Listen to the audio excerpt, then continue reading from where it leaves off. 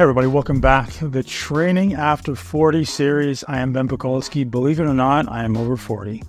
I know it's hard to believe, but at some point we all grow up. I feel like I was always the young guy amongst my peers, and now I feel like I'm the old guy amongst my peers. Still feel great.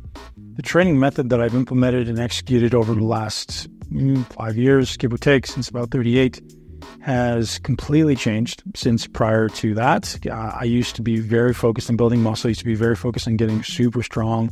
And sometimes I train like a bit of a meathead, to be honest. You know, I'm known around the world as being the intelligent muscle building guy, but sometimes there's still a time when I wanted to just kind of let loose and be a meathead.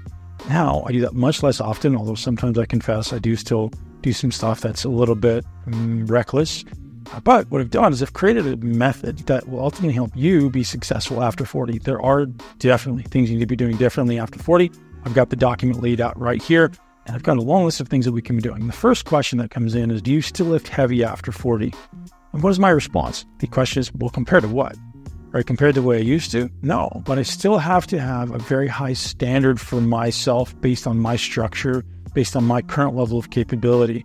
As I age, I want my 40-year-old standard, even maybe my 30-year-old standard, to be maintained as long as I can without compromising joint integrity, without compromising the health of your body.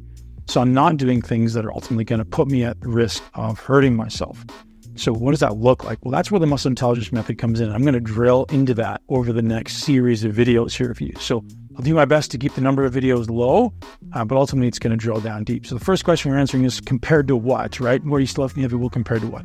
So keeping a standard for yourself. So my personal standard is I want to always be able to squat 400 pounds, deadlift 400 pounds, bench press 315 for now. 3 couple reps, doesn't have to be a lot, but I want it to be clean and I don't want it to be struggling. So generally, there's a lot of reasons why injuries happen. A lot of guys are afraid they're going to get hurt. They're afraid they're going to get really tight, really sore. And I'll show you in this video series how you can train to not do that. Training after 40 is different.